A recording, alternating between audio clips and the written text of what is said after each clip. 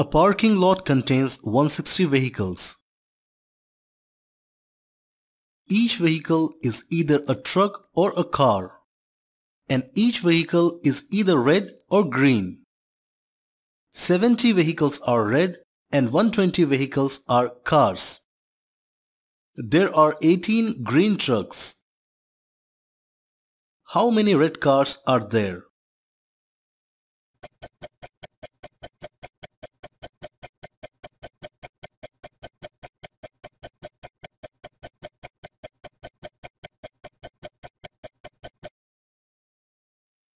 This problem can be solved in many different ways with the help of simple equations.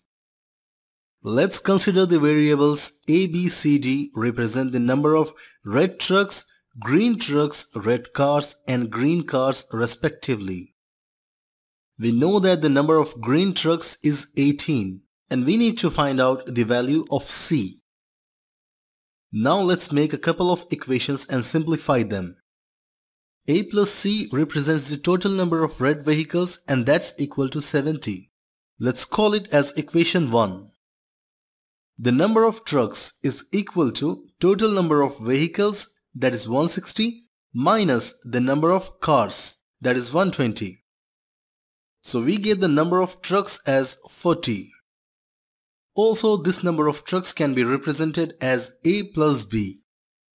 This is our equation 2.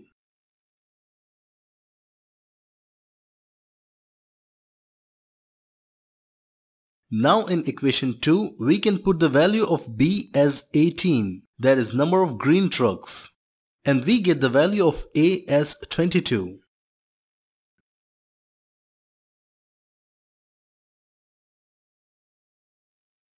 Now this value of A can be put in equation 1 and we get the value of C as 48. So there are 48 red cars in the parking lot.